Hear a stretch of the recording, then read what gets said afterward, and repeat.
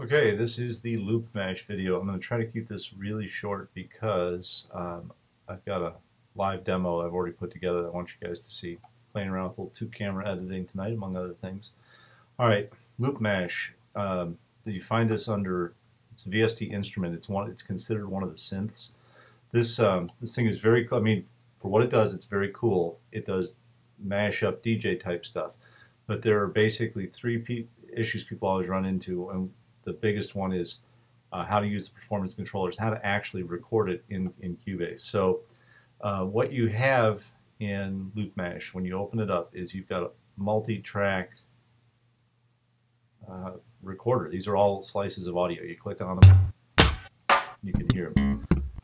You can load it up with your own stuff, but there's a ton of presets in here. You know, you can just open these up and go to town.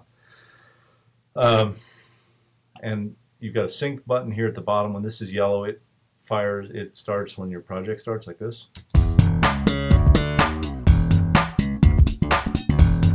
Okay, if you unsync it, then you can start and stop your own to play with it. You don't have to run your project out. So at the bottom here, we've got three, right above the transport controls, three tabs. Slice selection, audio parameters, and performance controls. This last one is kind of the gold. We'll get to that in a second. And the whole idea here is that you've got, in this case, what, about half a dozen tracks of audio.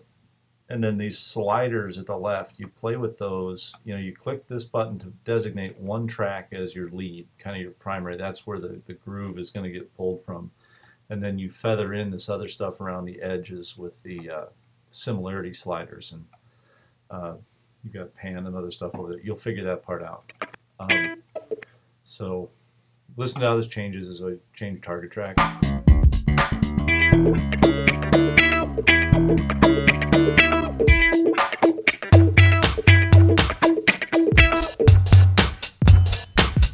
Okay, so you get the idea. You'll play with that. Kelp, this one's for you. If you take any of these slices here and right-click, you can make any of these performance controller effects permanent for that slice. So if you want this particular slice to play it reversed, you can do that. If you want this guy up here to be staccato, you get the idea. You can do backspin on that every time it shows up. Something else, just like you know when you load up Beat Designer and it has like the little keyboard at the bottom and each key has a whole different set of patterns on it. Same deal here. There's actually, in this case, 23 of the 24 deals down here have patterns. So it's not just the one that popped up on the first screen.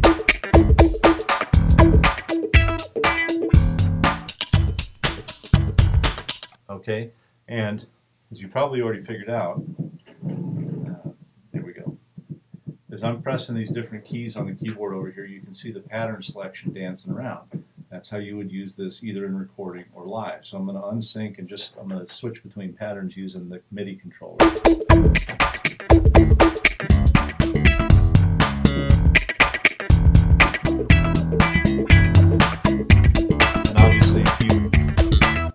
Obviously, if you have, you know which keys are going to call up which patterns, you've gone in and you've made all those patterns what you want, and in advance you can have all kinds of fun, either live, excuse me, or recording. So, and I've already given the answer here. That's also how you're going to actually get Loopmash to be recorded. So, when you're in slice selection mode, with that tab at the bottom, your MIDI controller is going to dance around and do this stuff. When you go to performance controllers, you can still change the loops. I'm kind of playing with those same keys. This tends to be like 2 octaves below middle C is what you're going to change your patterns with. Then the C and C sharp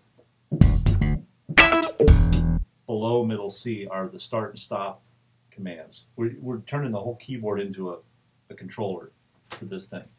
And then from middle C up to an octave plus G on the top, as I hit these keys, you see those performance controllers firing off. That's how you do all your stuff. So, not synced.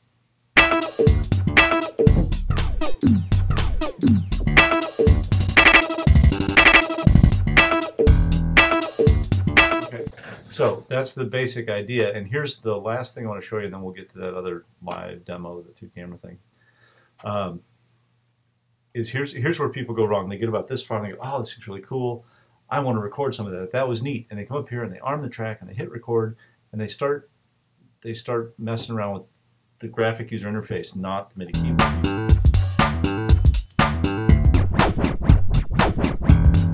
Oh yeah, it was perfect. I love it. And then you look up here, wait a minute, nothing recorded. This thing on screen doesn't give off any MIDI data. You can play with that all day long. Cubase isn't going to remember that any more than it doesn't record.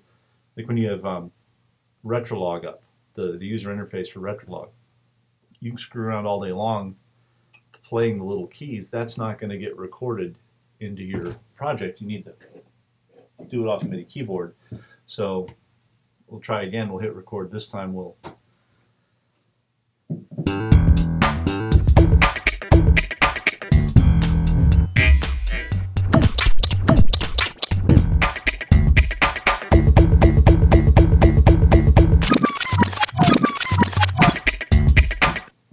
okay, and now you see you've got MIDI notes up here, and just like it with I'll do this so you can see it. With Retrolog, if you open the MIDI editor, you click on a note, you'll hear the sound fire. If I click on this, you're going to see the corresponding performance controller. So you could use all of the same like quantizing tools and your pencil tool to draw in stuff and get all, adjust your performance, your Loopmash performance, just like you could make all those adjustments in your playing a keyboard part or whatever. So that's the idea. Let's I'm going to wrap this part up and then see if I can get this other 2-camera thing to flow in and see how you like it. Have fun. See ya.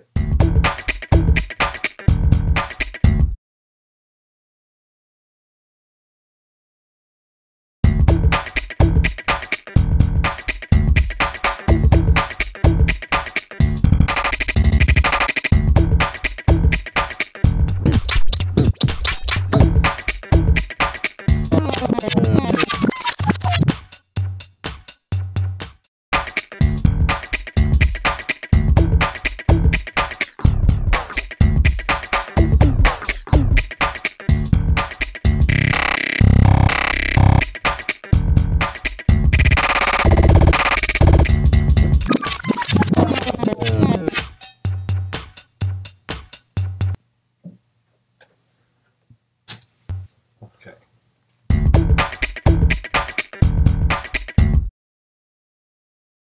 Right there's the start.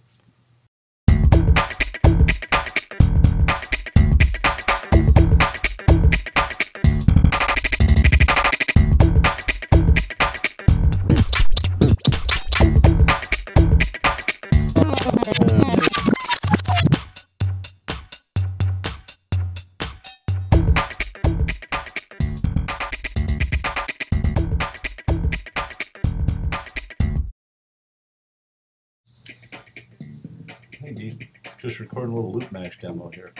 Say hi to the kids at home. Film right there too. Oh.